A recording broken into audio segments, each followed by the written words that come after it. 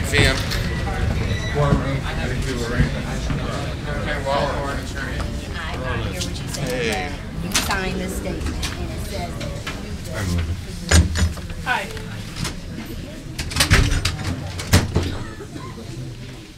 Deputy Tolan, Corporal Chris.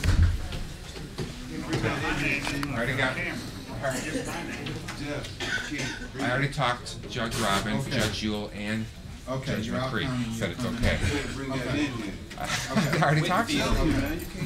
I already talked to the chief judge. With you. I've already talked. You can talk to the judge. He gave us approval. Judge Robbins and Judge McCree and Judge Ewell gave me permission. Camera. This is Cramen Hughes. He's in charge of the pre-exam conferences. And he'll hand me the files, and then I'll talk to the people. I'll get an offer from the prosecutor's office.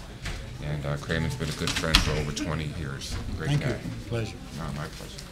Richardson's guidelines are 0 to 11 months. And if he decides to waive his preliminary examination and plead, that's okay, but he's got a co-defendant. And that co-defendant has to also agree to do that, otherwise it's got to go to the district court.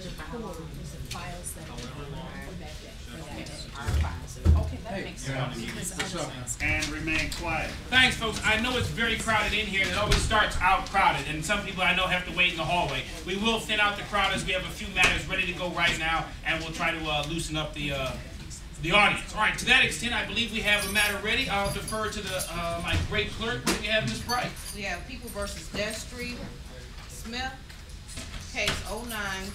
This is the time of the exhibition. Thank you, and good morning. Please, my appearance is first for the people. Garrett Garcia on behalf of the people. And thank you. Good morning, counsel. Good morning, Judge. Kirsten Eyer here on behalf of the defendant, standing in for the attorney of record with Mr. Smith's permission. Is that correct? Yes. And good morning, sir. Welcome. State your name, please. Destry Smith. Good to have you back, Mr. Smith. Appreciate coming in a suit and a collared shirt. Business attire is appreciated. Counsel, this is the date and time set for our sentencing. We have a very good report. A gentleman with no prior contacts with the criminal justice system and no pending cases. Please advise as to any corrections or changes. Yes, Your Honor. I have made one correction to the last page. His phone number is Go ahead. listed as an error. And what is it corrected, please? 248-242-3605. All right, a couple of brief questions, Mr. Smith. Judge, It says here if I may, there's one other correction. Go ahead, counsel. Go ahead. The plea agreement was to an attempt. You are correct. You are, and they wrote it up as the full charge. Correct. Yeah, that is correct. I had caught that as well. Okay, sir, what is it you do for a living now? I'm laid off. And what were you doing before you were laid off? It's a mold setter at plastics injections.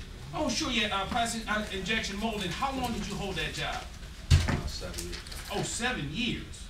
Okay, because it had unemployed, but in the body of the text it said that he did have work history. That's Okay, all right, very good, very good. So what, do you collect any unemployment at this time, or? Yes. Okay, and how long have you been unemployed now? December 2008.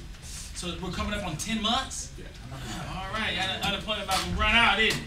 Okay, all right. We'll do it very simple. I think the recommendation is a good one. Minimums all the way around. Minimum term of probation, 12 months. 5 days workforce, no guns.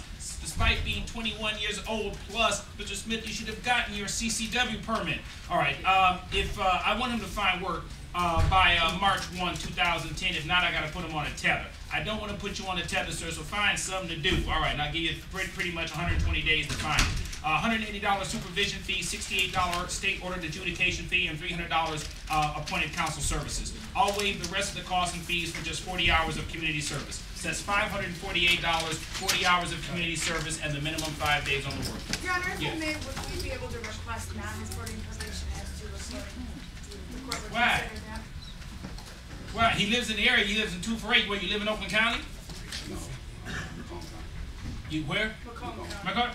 That's no real distance. You have a valid driver's license? Yes. I don't know. He'll report. Well, I mean, if he was working out of state, sure. Or if all his costs and fees got paid early, certainly.